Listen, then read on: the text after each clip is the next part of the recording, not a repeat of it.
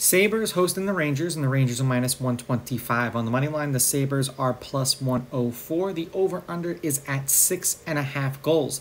The Rangers, laying a goal and a half on the puck line, are plus 184, meaning if you bet them that way, they have to win this game by 2 goals or more. And the Sabres, getting a goal and a half on the puck line, are minus 225, meaning if you bet them that way and they win this game outright, you win. They lose by 1, you win. Thank you for everyone who has joined the Discord. If you've not done so yet, go to my website, rawsportstalk.com. Click on the memberships tab. It is a paid membership, but you will have access to the best bets. Win, lose, or draw, you will see how I do.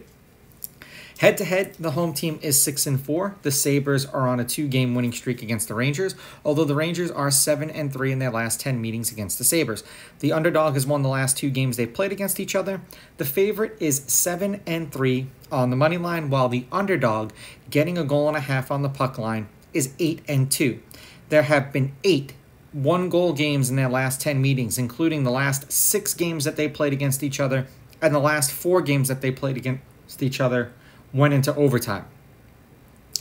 The under has hit in their last 3 games. The under is 7-3, and the under 6.5 goals is 7-3. The last 4 games that they played that went into overtime, the Sabres won 3-2 in a shootout.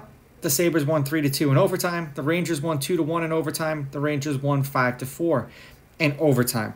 Now, what will we expect to see? I know it's supposed to be Shesterkin versus Levi in net. And the Rangers are supposed to be an improving team while Buffalo is supposed to be rebuilding. But seemingly Buffalo has been playing the Rangers well. I'm going to take the Sabres with the money line. I'm going to take the Sabres getting the goals, and I'm going to go under in this game. These are just my picks. If you disagree, please go with your gut, and please bet responsibly.